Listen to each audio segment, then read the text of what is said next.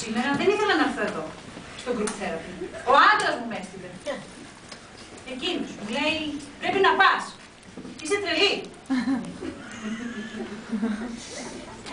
Γιατί, τι έχω κάνει εγώ.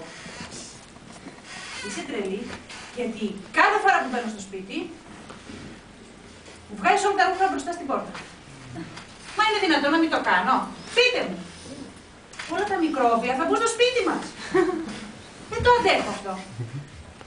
Του λέω, βγάλω τα παπούτσια. Βγάλω το παντελόνι. Βγάλω την μπλούζα. Και πάτα όπως είναι και πήγαινε τα γρήγορα στο μπάνιο. Γιατί θα μολυνθούμε εδώ μέσα. Μου λέει, πάμε μια βόλτα. Να πάρουμε το λεωφορείο. Του λέω, είσαι τρελός. Εγώ να πάρω λεωφορείο, με τίποτα. Έλα μωρέ, μου λέει, είναι δυνατόν.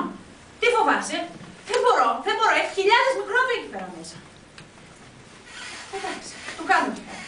Παίρνω. Παίρνω το μαντίλι, τσέπη μου, και σιγά σιγά πιάνω τη χειρολαβή. Φοβάμαι τώρα, θα αρχίσουν τα μικρόβια να ανεβαίνουν μέσα στο σώμα μου. Και σιγά σιγά αρχίζει ο κόσμος να έρχεται κατά πάνω μου. Λες και το κάνουν επίτηδες. Πηγαίνω πιο εκεί, έρχονται κι αυτοί. Πηγαίνω πιο εδώ, έρχονται κι αυτοί. Του λέω, φτάνει, δεν μπορώ άλλο. Πάμε να κατέβουμε. Αλλά έχουμε και ένα άλλο πρόβλημα. Όταν θέλουμε να κάνουμε σεξ, του λέω, πρέπει να πληθείς. Όχι μία φορά. 3 φορές. Και εγώ άμα κολλήσω τίποτα. Άντε δε.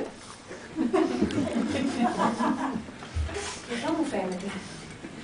Πάρα πολλά μικρόβια. Γι' αυτό δεν μπορώ άλλο. Γεια σας.